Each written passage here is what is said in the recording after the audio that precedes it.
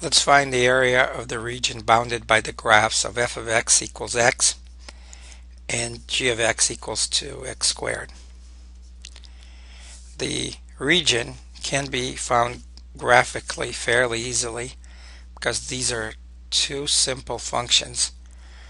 This is f of x equals to x, just a line y equals x, and this is g of x equals to x squared. So it comes down like that, goes up, and we see that the region is right here enclosed by the two functions. We need to find point of intersection here and point of intersection here. This is the graph, the top function f of x equals x, and this right here is g of x equals to x squared. So we set them equal, x equals to x squared. We can also do it by inspection. 0 equals to x squared minus x. Factor out x, and then x times x minus 1. We see the x coordinates are 0 and 1. So the area would equal to the integral from 0 to 1, the top function, x, minus the function on the bottom, which is x squared. And these are simple integrals. We end up with 1/2 x squared minus 1/3 x cubed, evaluated from 0 to 1. We plug in 1, get 1/2 minus 1/3. That's equal to 3 over 6 minus 2 over 6, which is equal to 1 over 6. And that's the answer. That's the area.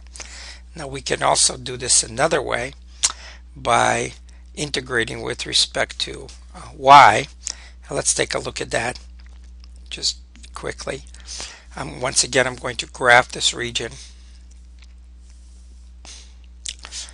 So this is the line y equals to x. This is the parabola. And this is y equals to x. So x equals to y. This is y equals to x squared. So if I solve for x equals to square root of y.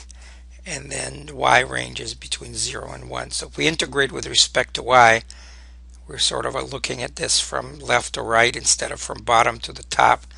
The area will be the integral from 0 to 1 also. The function on the right is square root of y minus the function on the left, which is y. And we integrate this with respect to y. Square root of y is y to the 1/2. So the integral of y to the 1/2 is going to be y to the 3/2 divided by 3/2 minus 1/2 y squared evaluated from 0 to 1.